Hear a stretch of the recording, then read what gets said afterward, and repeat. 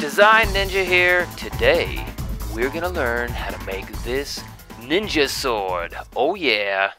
So here we are in Adobe Illustrator. Grab the line tool and make sure over here in the fill area you have just the stroke selected, and draw yourself a line however long you want your sword to be.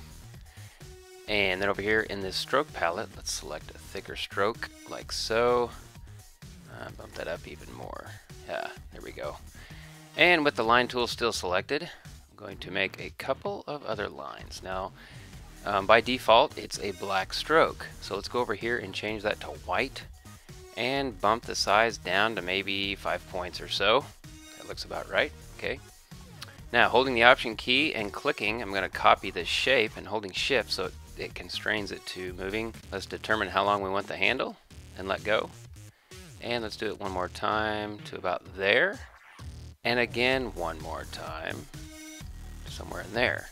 Now for this one, I'm going to change the stroke color to be black. And let's zoom in here, and I just want to point out that you may have a little bit sticking out there, and if you don't want that, then just make sure that these things are lined up like so. Okay? So, let's draw our little white square thing. So grab the rectangle tool. Holding Shift, you can drag this shape out, and by default, again, it makes it to match the most recently selected object. So let's switch the stroke and fill. We don't want black, we want white. And let's grab this shape, drag it down into the handle.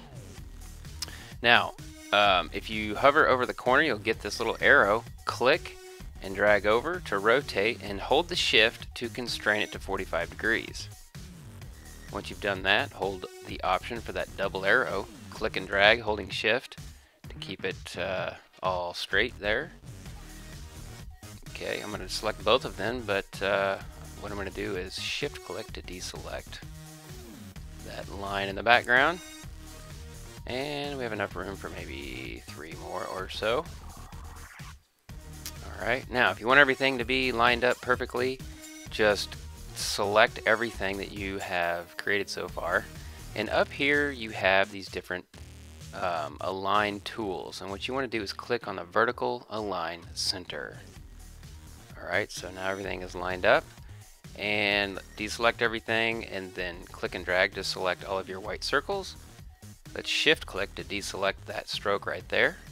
And now if you move over, you'll see this horizontal distribute center. You want to click that. And what that does is it makes sure that all of these white squares are perfectly spaced apart. Now, what I like to do is create a copy of everything up to this point, just in case I want to go back and make some fine-tune adjustments, because the next thing that we're going to do is go to Object and Expand. And what that's going to do is to create actual shapes out of all the strokes that we have created. Okay, see, it created a rectangle out of our sword shape, for example, instead of just the line. So we can no longer, the thickness here is no longer controlled by the stroke palette. Okay, now, if we were to take this existing shape and place it on a colored background, for example, let's put this in the background, we would notice that our white shapes are showing up, and that's not what we want. We want this shape to show up on any colored background with just the black color. So here's what we're going to do. Let's lock this shape, and let's select all of our white shapes. So I'm going to deselect these black shapes that got selected. And over here in the Pathfinder tool, or palette, sorry, I'm going to click on Unite. It's going to make one shape out of everything that is white. Next, I'm going to click and drag to select everything, and then Shift click to deselect the white shape I just created. So now I have everything selected that is black. I will do the same thing. Unite. Okay, now, next, I'm going to select everything, and the very next option over is minus front. It's going to make one shape out of both the black and white shapes. Boom. Okay, now we're almost done. Alright, this is kind of a blunt sword. which we don't want. We need a nice sharp point.